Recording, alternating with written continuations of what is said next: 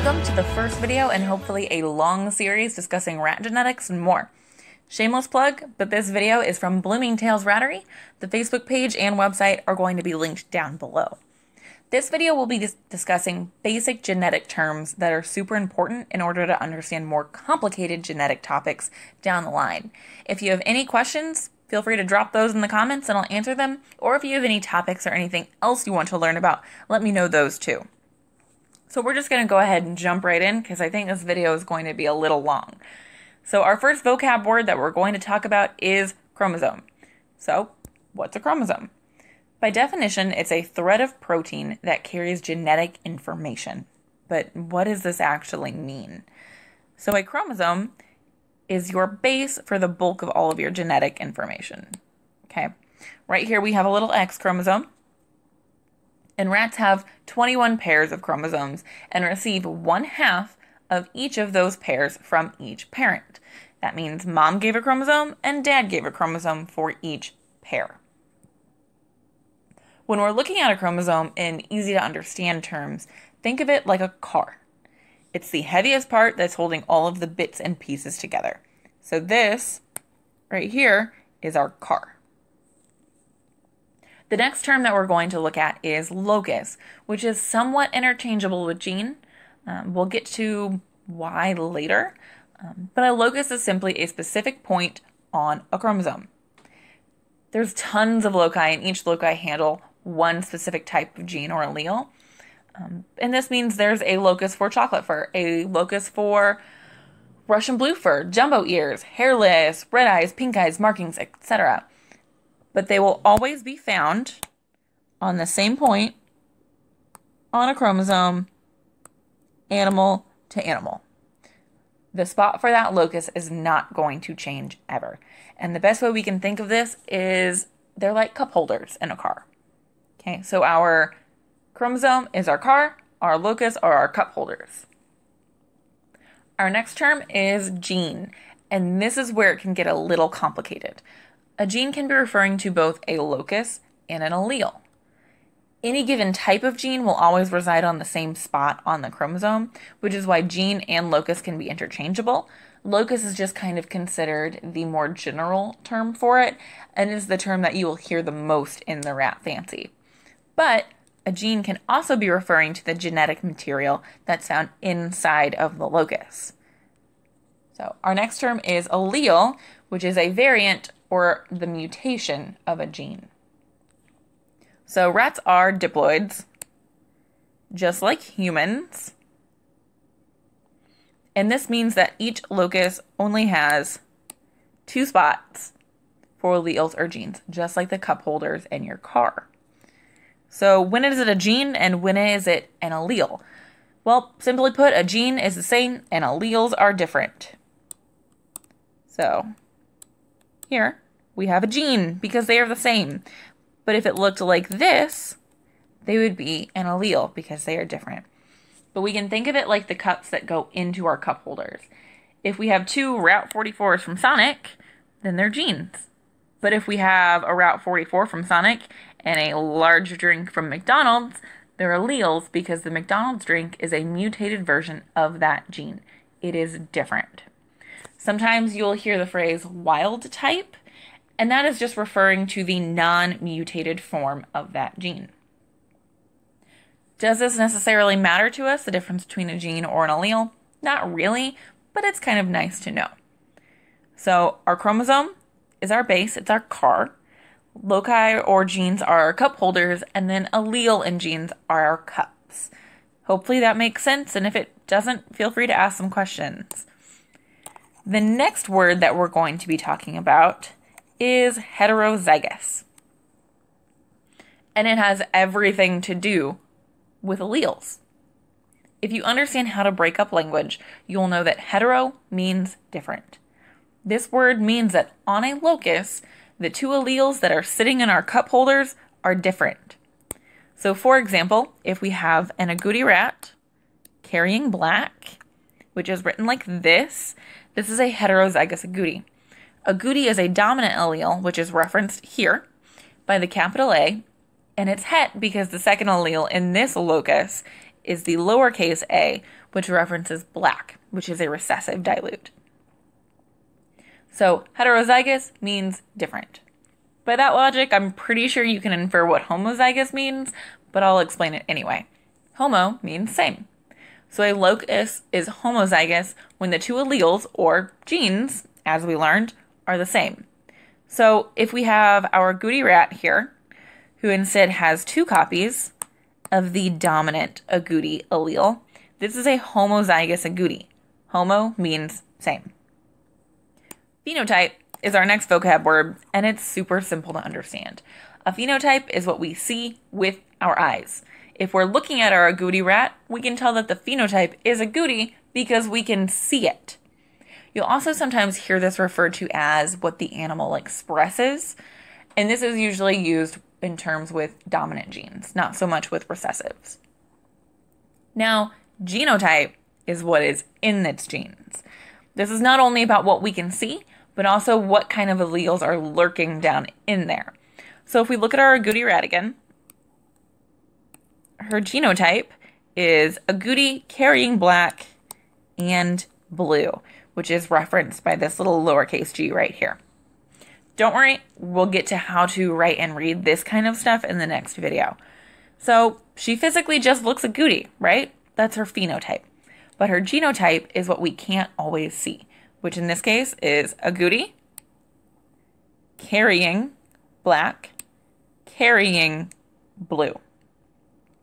You'll sometimes hear it referred to as het agouti or het blue, which just means that they're carrying something, but that's mostly found in the reptile community. You might be wondering, why does this uppercase G not have anything to do with it? Well, this wow, words just got really hard. This particular locus is recessive, which means this capital letter means that that mutated gene isn't found there. So it has absolutely nothing to do with it at all. You'll sometimes, in this case, hear unexpressed, but that's a term for a dominant gene that cannot be phenotypically seen, but is present in the genotype. So phenotype is what we see, and genotype is in the genes. On to page 2, and this is where we're going to talk about the different types of dominant genes and what recessive means. We're going to start with recessive because it is the easiest to understand. A recessive gene is when a locus needs 2 copies of the same gene in order for it to express, or for us to see its phenotype. If we look at our agouti rat again, we know she is het agouti. This means that she has 1 copy of the dominant agouti allele and 1 copy of the recessive black allele. Since she only has 1 copy of that recessive black allele, we cannot see the black, right? She is not a black rat. But what happens if she has 2 copies of the recessive black allele? Well, since she now has 2 copies of this gene, she would be phenotypically black and genotypically black. So pretty simple. Our next term is going to be codominant. A codominant allele is an allele that will express equally with another codominant allele. So for example, a white flower and a red flower will create a white and red flower, not a pink flower. They don't mix like that. You will see them equally. I'm not super familiar with any genes in the hobby that are codominant, but if you can think of any, be sure to let me know. Now we're going to talk about incomplete dominance. So this is where you take 2 dominant alleles and it creates a third outcome. So the example here is, if we take a red flower and a white flower, you get a pink flower. If you take, a red flower and a blue flower, you get a purple flower. It's just like that. So an incomplete dominant is when you get 2 dominants and they mix and you get this different kind of visual look. The best example we have for that in rats is found in Rex rats.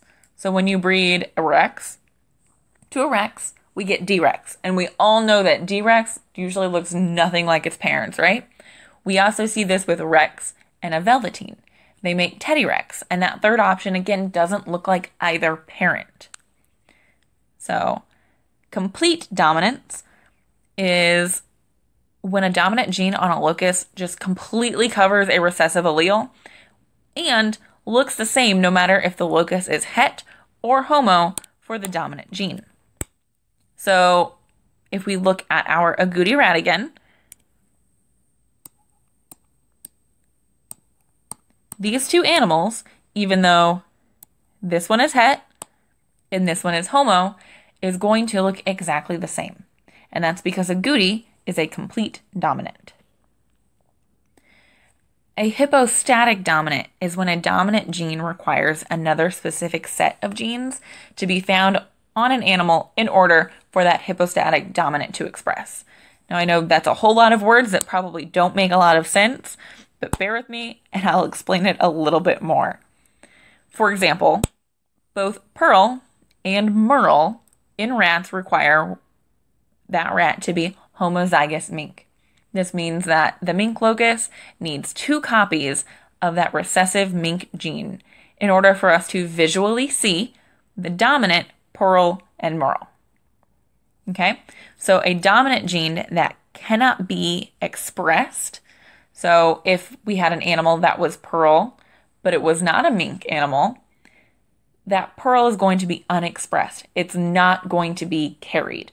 Carried is a term for recessives only. Okay, guys? Dominance cannot be carried, no matter what. So next up is lethal dominance. They're also known as homolethal. So from earlier in the video, we know that homo means same. So if we break this down, this means that when an animal has 2 of the same dominant alleles on a locus, it is lethal.